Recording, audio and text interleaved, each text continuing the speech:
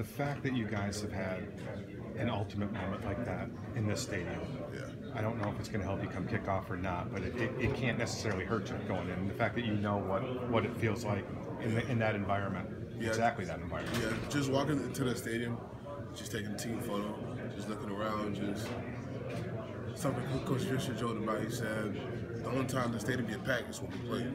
Right? So that was true. That was true.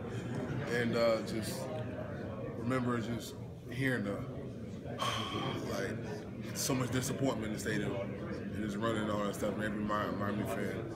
I was in Jacksonville last week, and some kid, two parents came to me. They said, "You made my son cry."